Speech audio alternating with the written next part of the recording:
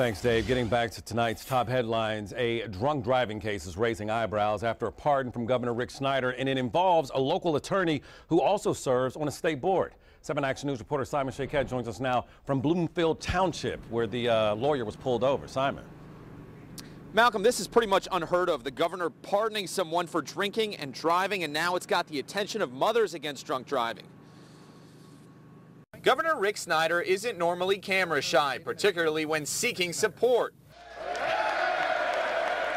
But he said next to nothing publicly about a recent pardon of a politically well-connected Metro Detroit lawyer busted for drunk driving.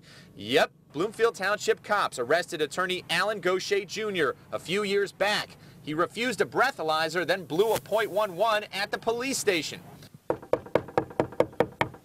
We paid Gaucher Jr. a visit at home, but he refused to come to the door. A former lawyer for the popular 5-hour energy drinks, Gaucher Jr. was placed by Snyder onto a state economic board back in 2011. And the attorney also gave more than $25 grand to political action committees from 2011 to 2013. Gaucher Jr. is one lucky guy. After losing several appeal attempts, his pardon was just one of 11 granted out of roughly 750 who applied.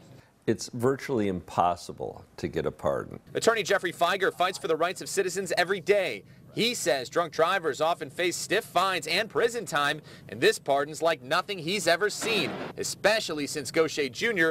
pled guilty to driving while impaired. I doubt very highly that the parole board thought that drunk driving was a high priority and we should pardon somebody who got drunk driving conviction in 2007. In a statement to Action News, MADD also responding to the governor's pardon by saying, quote, MADD is disappointed anytime someone chooses to drink and drive, especially someone who's in a position of authority or considered a community leader. Drunk driving is a violent crime and is 100% preventable.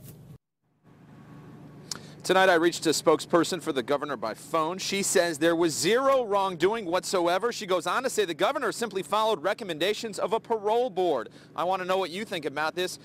Reach out to us on WXYZ.com, Facebook, and Twitter. Live in Bloomfield Township, Simon Shaquette, 7 Action News.